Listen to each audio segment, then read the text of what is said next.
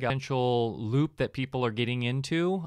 There may be a little glitch with our partner Heysummit, so we appreciate your patience and grace here as we try to navigate this problem. This is our partner here, the technology that's allowing us to deliver all this amazing content.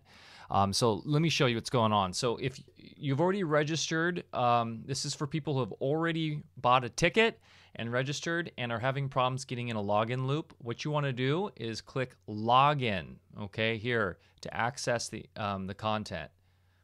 No matter what, you want to click I'm an attendee, and then you put your email address in.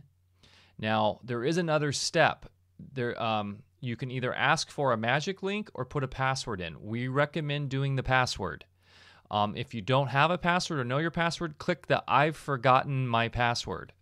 Okay, if you do not do this, and it looks like you can access the content with the schedule and replays up, if you go to that, you'll notice that it's asking you once again to put an email in. If you do this, you could get in a loop where you just keep doing this over and over again. You need to go through the second step of logging in.